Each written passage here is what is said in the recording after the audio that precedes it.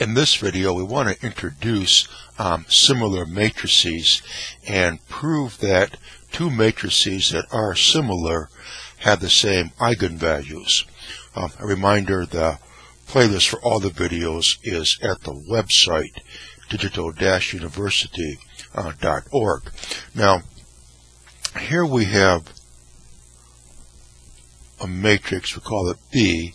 On the right-hand side is another matrix we call S, and this is non-singular, so it has an inverse, which is on this side. So we're multiplying matrix B by another matrix S, and on the left multiplying it by the inverse of that matrix. And if you go ahead and do all of those multiplication steps, what you end up with is this matrix right here. Multiply this times this, and multiply the product by this, you will get this matrix, which we'll call matrix A. So matrix A equals matrix B times some singular matrix on its right-hand side and the inverse of that non-singular matrix on the left side. Matrix A and matrix B are said to be similar. And there's a lot of important properties that similar matrices have, which we'll discuss in future videos. What we want to show in this video is that even though they do not have the same eigenvectors A and B, but matrices A and B do have the same eigenvalues, and that's what we want to show in this video.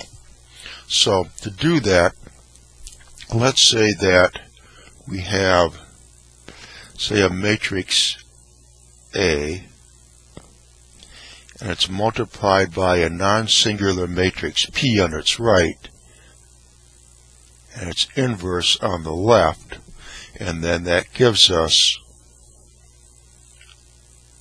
a matrix B. So A and B are said to be similar to each other.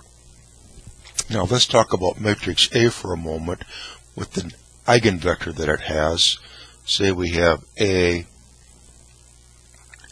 xi equals lambda I xi. These are vectors here. Okay, now what we want to do is multiply both sides of this equation by P inverse. So we have P inverse A times that eigenvector will equal this times P inverse times the eigenvector. Just simply multiplying both sides of this equation by P inverse. Now, for our eigenvector, or for any vector, we could multiply it by the identity matrix, and you still have that vector. For example, suppose that we had a vector that just had two components, say x1 and x2. We multiply it by the identity matrix 1, 0, 0, 1. That just gives us x1, x2. So the identity matrix times a vector just gives us that vector. And that's what we're going to do right here, is multiply this times I. So we have P inverse A times I xi. We haven't changed anything, so that still equals lambda I P inverse xi. Now, we said that these are non-singular matrices, and this is the inverse of it. So I, that equals P times P inverse.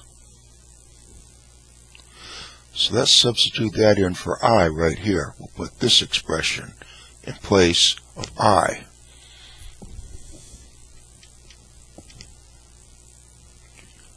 So we have here P inverse A times I, which is the same as P times P inverse times xi equals lambda I P inverse xi. Let's just review what we did. We have A and B are similar matrices. A is being multiplied by a singular matrix on its right, and then that's inverse of that matrix on its left. That's how matrix B is obtained. Here we have an eigenvector of A with this expression here. Then we simply multiply both sides of the equation by the P inverse matrix here. And then we can multiply any matrix or any vector by the identity, and it's still just that vector. So we haven't changed anything. But I is also P times P inverse. Since these are both non-singular matrices, since P does have an inverse, so we can place I with this. And what we have, that's matrix B.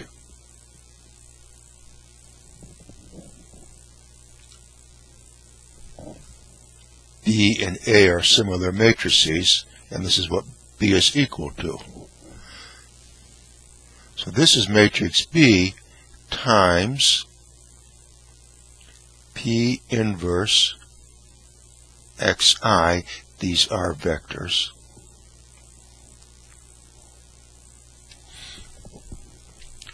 P inverse times xi equals lambda I times P inverse xi. So this right here is an eigenvector for matrix B. We have B times P inverse xi equals lambda I times P inverse xi. So what we see here is that two things.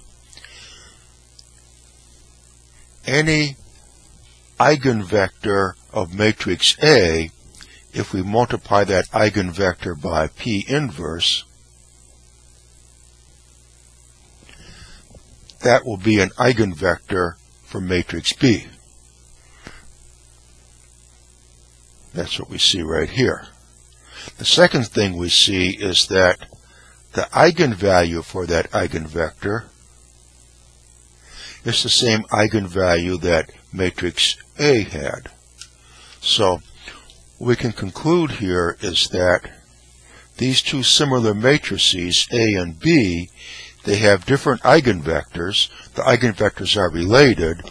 If xi is an eigenvector for matrix A, then P inverse xi is an eigenvector for matrix B, but any eigenvalue that A has, matrix B also has that eigenvalue, which we see right here. So similar matrices, they do not have identical eigenvectors, but they do have identical eigenvalues, and that's one of the fundamental properties of similar matrices, and we want to point that out in this video. They also have much more significant properties that we will discuss in other videos. Right now we just wanted to point out one fundamental property, that is that similar matrices have identical eigenvalues.